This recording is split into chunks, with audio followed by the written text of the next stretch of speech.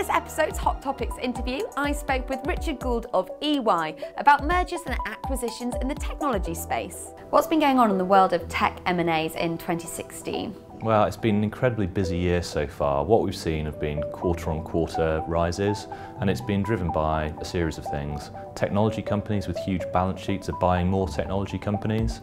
Private equity investors are investing heavily, but interestingly, we've seen skyrocketing of non-technology companies buying technology companies globally. Have we seen any regions being particularly active? Well, the whole globe is active, both in the volume of deals that are happening and the money that's being spent.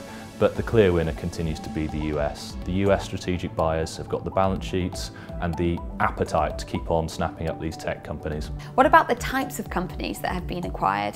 Well, by volume, we've seen cloud be the far and out winner. There is just more rising cloud businesses that are being acquired globally. But by value, we're seeing absolute winners in the Internet of Things, connected cars, smart mobility and security areas. And how does all this compare to previous years? The types of technology companies that are being acquired will change year on year because disruptive technologies will continue to advance, but we're seeing a clear rise year on year and quarter by quarter of both volume and value. So I think that's a trend that's likely to continue. So 2017 is set to be an exciting year for tech M&As. Richard, thank you very much. Thank you.